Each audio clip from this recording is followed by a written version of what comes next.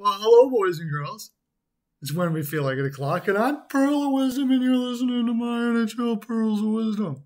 Yes, you are. Have you been going to my lives? I've been doing lives in the evenings.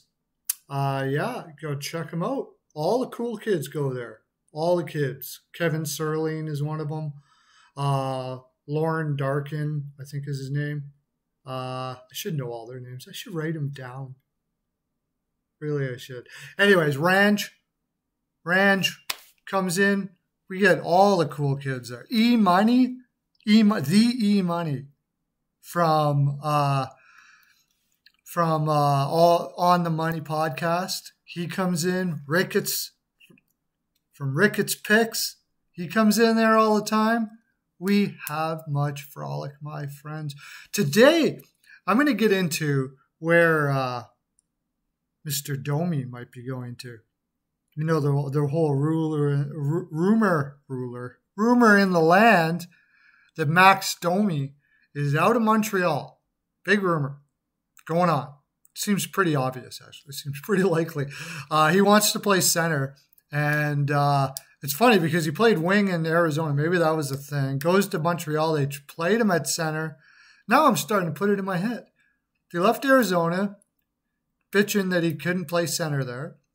Brought him to Montreal. They played him center and said, well, you know, we think we don't need you at center. And he's like, okay, I don't want to play for you either. So we're going to look at his value and how a few things affect his value and who he may go to and all of those sort of things like that. But first, I wanted to get some letters here from Shei Lu Wu from Koping, China. Hope I said that right. And they said, I've been watching you ever since I was a little kid. I don't know how old you are, but that's pretty cool. And I noticed you don't talk a lot about the Montreal Canadiens. I had to get a translator for that. But I went down to Chin Ki's house of yoga, and I gave Poon the letter, and she read it and said, yeah, this is what it says. So, and I was like, well, I didn't know. I didn't even know that. Did I not talk about the Montreal Canadiens? We talk about all the teams here in Perlo Land all the time. I'm very surprised by that. So, well, my friends, here we go. Montreal Canadiens, Pearls and Frolic into your environment. And thank you for your letters. We love your letters. Peter Flay asked from Louisville, Kentucky. Asked much the same question. Odd that you would be a fan of Montreal Canadiens there in Louisville, Mr. Peter Flay. But apparently I haven't been talking much about the Montreal Canadiens. Anyways, thank you for your letters. Send your letters. We have Helen, who grinds up all the pearls that I send out to everybody.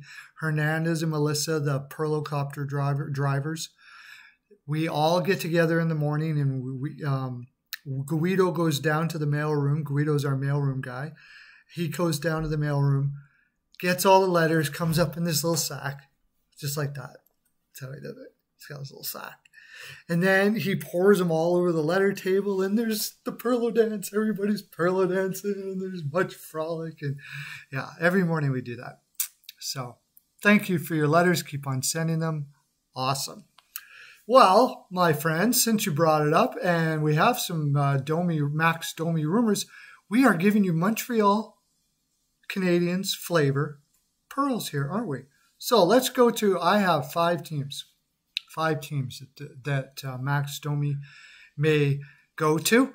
And we'll look into which one is most likely and all kinds of frolics. So get yourself all set up, get your journals out, your notebooks, and sharpen your pencil, and we'll get at her.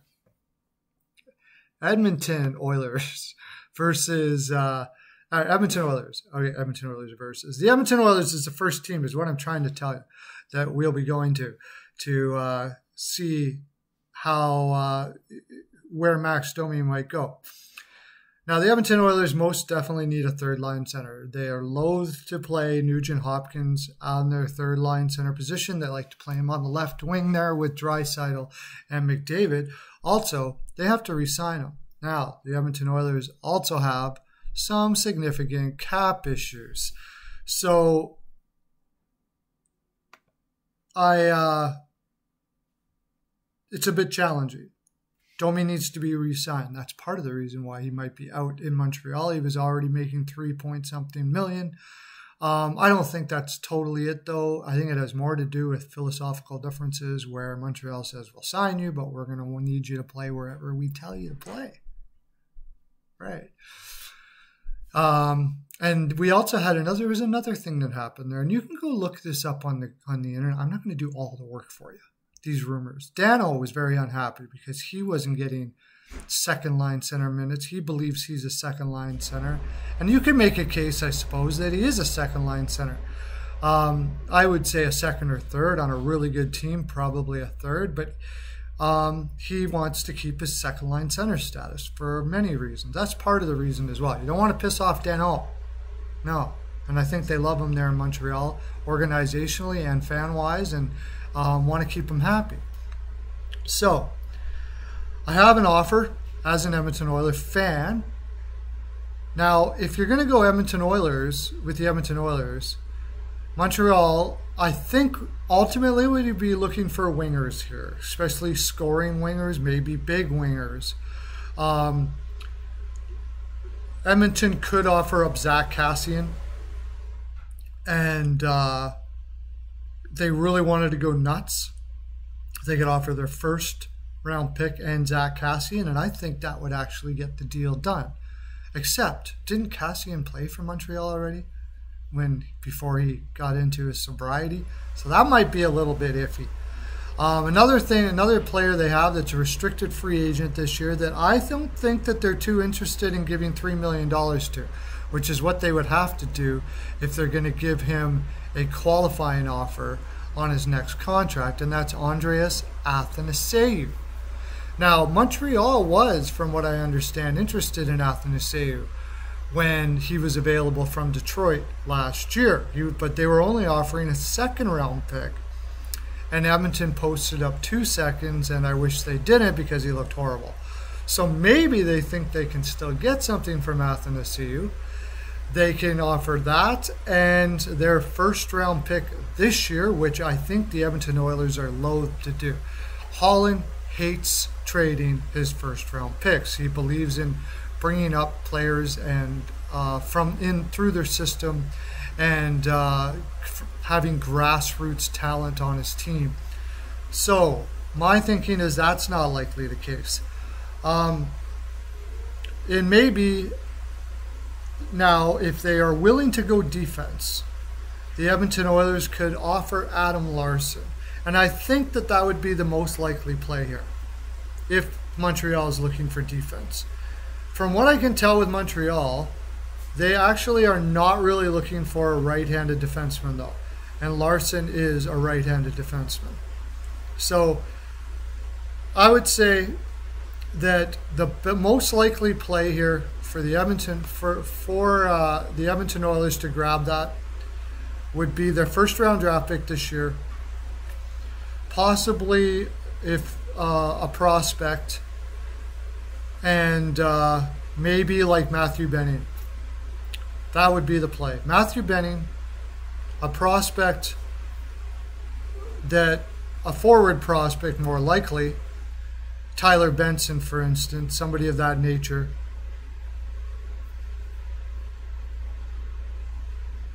And Andreas Athanasiou. A package such as that may be something that would work for the Montreal Canadiens. So let's go to the San Jose Sharks. San Jose Sharks are an interesting team.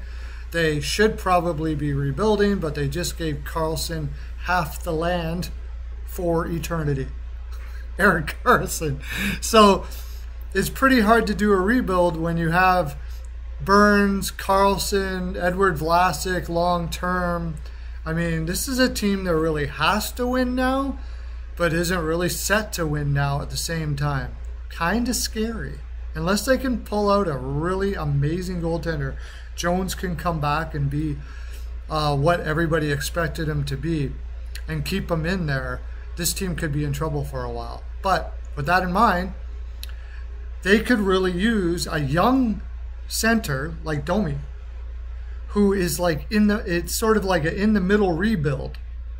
They can take some young players, bring some young players, start a young core and just kind of quickly sort of half rebuild through it. And Max Domi would make sense that way. He could play center in San Jose. Joe Thornton is probably on his way out now. If he does play, he'll probably be playing more on the left wing now than rather center. So you could put a package together with like Kevin Labanc, their Tampa Bay's first-round pick. And I really like Alex True. I really like the way he's been progressing in the minors for them. And that would give Montreal a sort of scoring winger in Kevin Labanc that might be able to post up 40 or 50 points. They also get the first-round pick, which Montreal can use. They have a lot of picks this year. They're sort of like doing a quick rebuild themselves. Not a bad play. Then we would go to my third team, which is the Winnipeg Jets. The Winnipeg Jets have been rumored for a lot of players right now. The TSN's most likely traded list had 2 Winnipeg Jets, Patrick Laine and Nicholas Ehlers. Now, I don't think Ehlers is going anywhere personally. I think Ehlers is staying. I do think it's possible that Laine is going. Now, if you're going to make a move for Laine, you're going to need a lot more than Domi. It's seriously going to cost Domi, Montreal's first pick, and probably Mete at least to get a Laine, and maybe even more than that. I think that Montreal may try to make a move for Laine. It might even cost them next year's first. I just think that there's teams out there that can put a better package together for Laine than Montreal. But Domi is a play there. So Domi is something they could use there because Little, who's been their second-line center forever, looks like he may be ending his career. As it stands right now, Mathieu Perreault and possibly Adam Lowry are the second-line centers. So certainly they could use a second-line center. It would be a great place for Domi in the sense that he would definitely be a second-line center here. So let's say they don't go for the big play and they aren't able to get Laine, who I do believe Montreal will be trying as hard as they can to get, but I think they'll fall short. What could they do? Who could they get back for Domi? Again, you look at maybe Winnipeg's first. There's been talk that Winnipeg's willing to trade that first for the right package. I think they'd be looking more for defense. Their defense has been decimated over the last little while. And they have a lot of defensemen coming off their cap. If they're going to trade that, I think it would be more for a defenseman. I think if they're going to get Domi, they're going to be wanting to look at some roster players. Difficult because there's not much on their actual roster that I see that they would be able to do. If possibly, the one player which I think would work out really well for Montreal, and I actually really like him. I don't know why in Winnipeg he hasn't panned out the way they thought he would. I think he's a slow burn. He's taking a long time to grow. And that is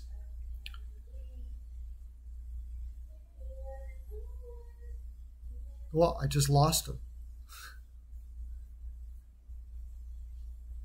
Oh, that's because I'm looking at Jack Roslovic. That's Jack Roslovic. I think Jack Roslovic and a prospect might do it for Montreal. The reason why I say Jack Roslovic, okay, he hasn't put up huge offensive numbers yet, but there's one area of Montreal's forwards that needs a lot of work in that size. Jack Roslovic is about 6'1", 2-something, and plays big, and I think has a big offensive upside. Personally, if it's me, if I'm able to get Roslovic back, and if I can suck out a second-round pick or something like that, out of all of the ones I've offered so far, this may be the one. There's one other team that I think will be making a play, and that's my Philadelphia Flyers. In these playoffs, the Philadelphia Flyers showed very much that they could darn well use a third line center. Grant and Thompson as your third, fourth centers is just not good enough at all. And I'm pretty sure they know that. Now, the thing is with Montreal is they're kind of capped out. By the way, Winnipeg has the cap space to do this kind of a move as well. That's why it works. Here in Philly now, you're looking at a different scenario. If they took back Domi, here's something that may be able to happen. Philadelphia Flyers give their first-round pick, James Van Riemsdyk, who, if there was any team that James Van Riemsdyk might be able to get the best out of them, they might be able to get the best out of him and could use, it would be the Montreal Canadiens. Philadelphia Flyers retain some salary. They give up their first-round pick and Morgan Frost for Domi. That's my offer.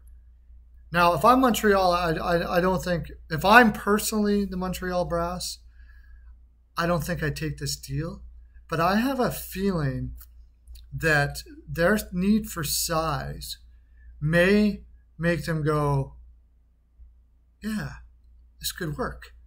They need size really bad. And James Van Riemsdyk in the last round was probably one of Philadelphia's better players, actually, which isn't saying all that much.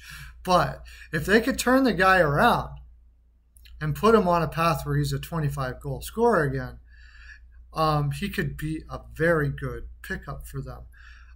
The first-round pick, of course, would be great. And getting Frost, a fast center that not too far down the road could be playing in that spot with Domi. Anyways, those are my three. If it's me, I like Jack Roslovic a lot. I would be probably going for that for Winnipeg. And now that would be the reason why Winnipeg would do something like that is they've been working with Jack for quite a while.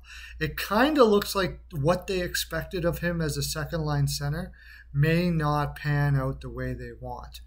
Way they expected, or at least from their eyes. Me, I think Jack Roslovic is just going to be a late bloomer and going to slowly move up and move up and move up. Losing a guy like Domi, who everybody knows is kind of on the way out. Domi, I don't know. He says he wants to stay in Montreal. He double talks all kinds of things, and honestly, it seems quite likely he's leaving. So I wanted to get into this. His value. There's a lot of Montreal fans out there that are thinking they're going to get the world for Max Domi because he's a young center. The problem is he's already played in two organizations, and both of those organizations haven't seemed all that happy with him.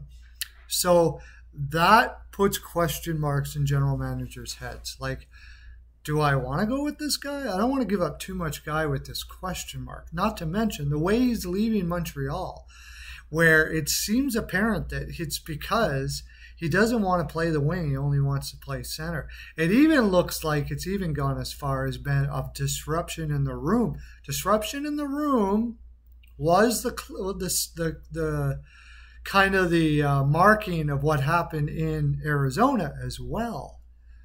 So I don't think he's going to get a lot. I think that in the sense of Philadelphia, taking a contract back like Van Riemsdyk to get yourself a first in Frost or something of that nature, and possibly hitting the jackpot where James Van Riemsdyk is valuable to the team is not a bad play. Those would be my first two ones. I don't think the Larson trade in Edmonton's going to work out for Montreal all that well. It's simply because they don't need right defensemen all that much. It's possible, but not likely. And the other offer for the forwards and their first-round pick is something because it's a higher first-round pick. It's an interesting first-round pick, but I really think Montreal is also trying to find bodies.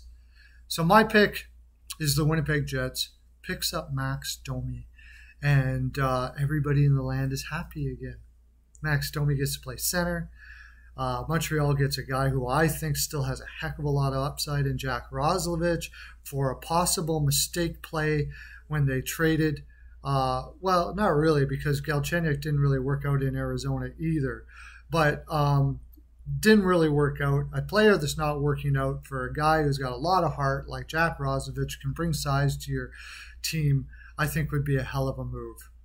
That's my full 42%, boys and girls. And thank you for all the subscriptions, hitting the bell to get the algorithm, kick the algorithm's ass. Let's kick the algorithm right in the testes, shall we? Hit that button. See me on my lives, or come and connect, and let's enjoy time together.